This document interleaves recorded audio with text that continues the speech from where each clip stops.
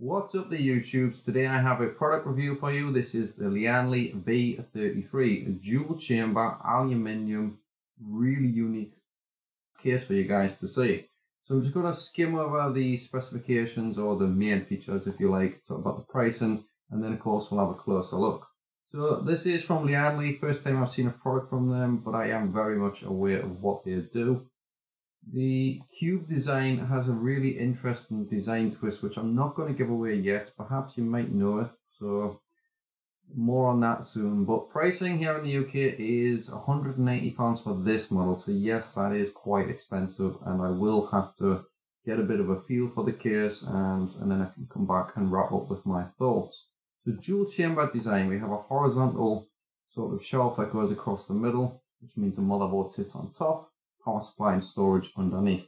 Now in terms of limits, when it comes to say power supplies, graphics cards and coolers, this case has really got a lot going on for it in terms of being future proof, because power supplies up to 300 mils, graphics cards 330, and for height of your CPU cooler 190. So the guys have really thought about what's going to come in the future, and despite having all this extra ability in terms of what it can fit, the overall product size doesn't feel too big. It's actually quite a nice compact little unit.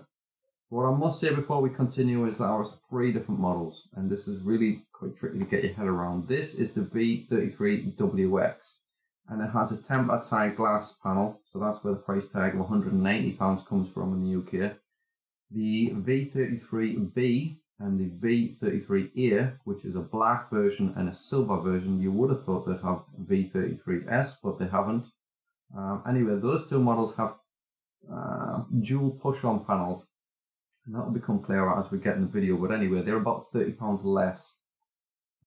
So the £30 is paying for your tempered glass panel. As I said, this is the WX version. The only difference between any of the models, apart from colours, is the side panel. Anyway, start our tour from the front, and I must apologise straight away for these finger marks, but they are something that sort of comes hand in hand with the product because of the brushed aluminium finish that Lian-Li use. It is a bit of a chore to clean. After you assemble it the first time, just give it a wipe down and then you should be fine. So I do apologise for these marks, but I figured it was probably better to leave them in there and demonstrate, you know, what to expect. So anyway, from the front we have this single ventilation section here, which is going to tie in and become a lot clearer later, but this is your main ventilation intake.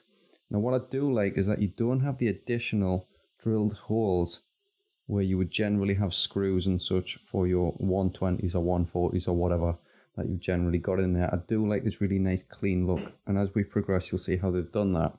In the center we've got a small power button, and then you have your 2 audio inputs and outputs, and then dual USB 3.0. It's really not an issue, but I do prefer when brands can black these out.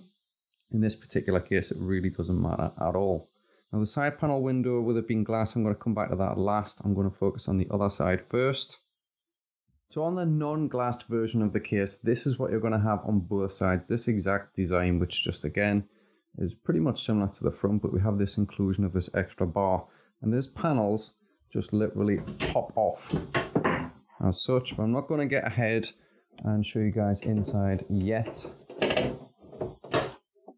Looking now at the rear, there's a couple of things to talk about. We'll start at the base and work our way up. Remember, it's a dual chamber design, so this portion is separated from what you see above. So in the bottom you obviously have your power supply.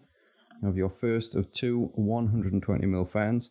This little area here is actually for an optional extra. You can get an add-on from Lian-Li which controls an RGB LED. You would just fit it here, and I do like the fact that it's low key and it's just blends in quite naturally. On the upper chamber we have another 120mm fan. We have a bolt over cover which just removes with a single thumb screw for your 7 PCI slots, and then obviously the I/O here. With these 2 thumb screws, after I show you guys the other panel, I will come back and explain their purpose. It's a very, very interesting feature of the case. Now, unfortunately, because we're dealing with glass, as you can see, reflections, no matter how I've tried to adjust my studio, it is a little bit difficult. I do apologize for that. But anyway, what we have is the glass panel, and it just fits with these simple 4 screws. You just loosen them to remove, which I'll do in a second. 4 of them in total, and with them being black, they just blend in seamlessly. Now the camera is obviously picking up the reflection. That's not quite the case with you know, your own eyes. It doesn't quite have as much refraction going on. But what I will do is come back later and show you guys how it looks with some lighting, and hopefully that'll give you a better representation. Now I am doing things a little bit sort of back to front today. What I'm going to do is just let you guys sort of see how things are laid out internally. So in the lower chambers, what we first have is this dual storage area, and what you do is just simply remove some screws, remove the entire tray out, and then you can have either dual SSDs or dual mechanical drives, or a mixture of each. The product will take a maximum of 4 drives, which, let's be realistic, is more than enough for most. Yes, lots of products offer up to 7, 8 and even more drives these days, but not many of us are going to use them. We'll just turn the case to the side slightly. You will see that that bottom 120mm fan is going to take any heat out. You know, with an SSD, that's not so much of a problem, but with mechanical drives, that is going to pull any heat out. Incidentally, the lower chamber doesn't have any intake.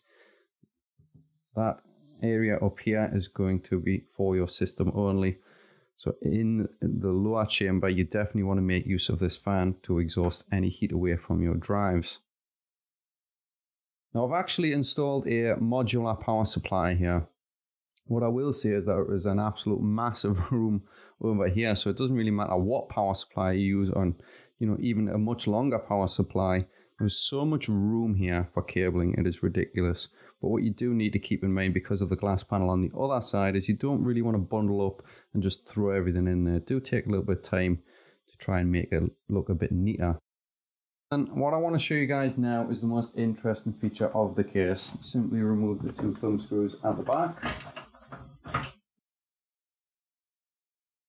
And then this whole panel just opens up like that, which means I can now access any part of the system. This is more like a test bench now than anything. Simple 2 thumb screws, nothing to line up, nothing to worry about. You don't need to remove anything. And when you're done changing any parts or maintenance or whatever it is, just bring that back up, make sure that the latches go over, and then thumb screws. Really, really cool system. Now, because the I/O is attached at the front, Lian-Li have been very mindful of the cable lengths. They're neither too long nor too short. There's no restrictions or pull on those cables when you lower that down. Now, it's not particularly clear from this angle because I have the tubing in the way, but I have a radiator and then the fans, and look at the ridiculous amount of room I have left over. So I can definitely get another second set of fans on there, or I can use a thicker radiator. There is an absolute ton of room between this front and the motherboard. Now what I really do like is this simple peel on, peel off magnetic dust filter. Really simple to remove. You can get in there. Now obviously I have got this all-in-one cooler put on in reverse just now. This is where your fans would be. And I really like that little extra touch. Okay, then it's time to wrap up with some sort of conclusion. I've actually been using the product for a few days now. Now I did want to get an RGB LED sort of controller in there. You know, I'm show you guys some of the effects. Unfortunately, that's gone to silicon heaven, and I'm limited to a simple blue LED. And because I've got the studio lights on, you can't really see it too well. So we'll overlay some images now as I'm talking, and hopefully you can get a bit of a feel of how the overall look is with the glass, because it makes such a great difference. But anyway, time to sort of wrap up and grade the product. Now the price tag is going to be a dividing factor between one consumer and the next. It's either going to be within reach or out of reach, and you know, there's not really anything I can say about the price point being too high or too low. I actually think it's about right. Obviously it's quite, you know, it's up there. There aren't many other products in this range. But what I will say is, you know, in Lian-Li's defense, or to justify it if you like, the quality, the craftsmanship and the materials are what you're paying for here. Yes, the design is similar to some other products out there. You know, this isn't the only cubed dual chamber case on the market, but what it is definitely the best top quality that I've had the chance to work with. You know, I've had some similar-ish design products, but they've been plastic, lightweight, cheap for a reason. And yes, the design is similar, but the features, it's just not as good.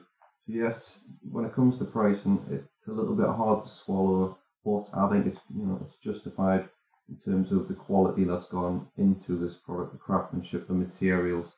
It's really, without a doubt, the best that you can get. You know, the finish is phenomenal. The glass is £30 more for this model. So if you're not interested in the glass and you just want the side panel version, that's fine, go for that. But this is the one for me.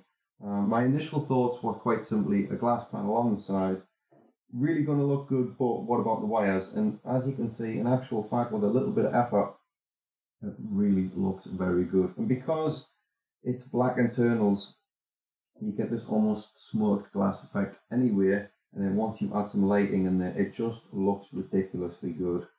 As I said, I have had the chance personally to have some other lights in there before the LED popped, and due to time restrictions and such, I can't get one here in time, but I will say white looks really good in there. Just, you know, white brings out the accents.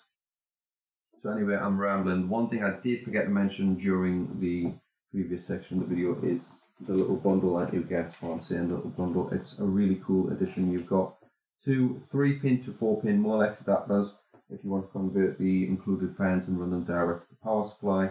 USB 3.0 to 2.0 converter if you've got an older motherboard.